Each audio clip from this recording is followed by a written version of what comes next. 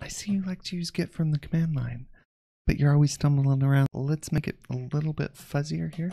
We're going to jump into a project, hit your diff, jump down to the command line. We're going to install it. Forgit. It's a source curl.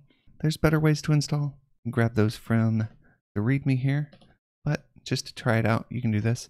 Notice we don't have any of the remote branches pulled down, but it's time for a code review on the all pipes. In here, let's zoom out a little bit. You can see there all pipes. You can see the git log there too, and we're checked out.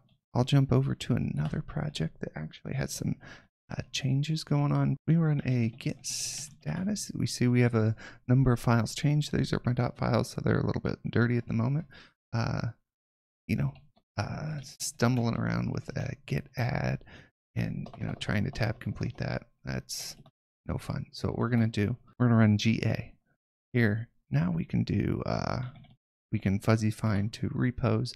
That added repos. We can do GA again, and maybe our polybar config we want in there too.